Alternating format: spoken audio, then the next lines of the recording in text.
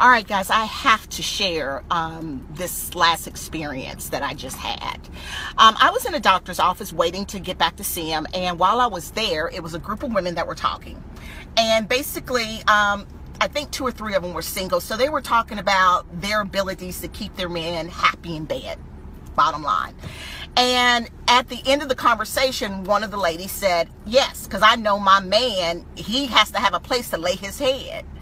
And they all started giggling. Well, when I got in the car, I thought about what she said. And, you know, as a single woman, I'm like, I guess she's right. You know, hey, you got to have a place to let your man, to where he can lay his head.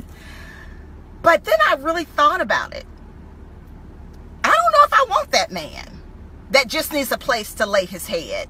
And I think women have got it backwards. I don't think we need to be a place where our man can lay their heads.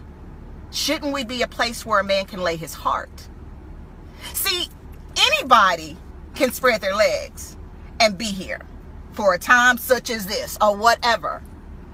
But when you have an opportunity to be that person that after your man comes home and he done the dog and pony show out there and trying to impress this and do that and, make sure things happen, wouldn't it be better that you're not just a place where he lays his head, but he can lay his heart?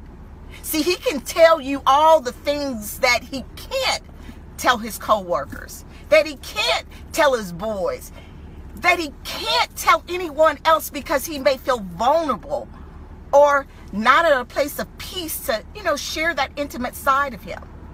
So do I just want to be a place where my man can lay his head? No, I think I want to be a place where he can lay his heart. So, women, I don't know about you. Good that you can get it on and get it down in the bed. Hey, props for you. I understand it. I'm 49 and I get it. However, I think the best way to really get your man is to be a place where he can lay down his heart. Because if he can do that, shoot, he'll lay his head down. Trust me on that one. All right, guys. Love you. Peace, love, and joy. And hopefully this blessed someone.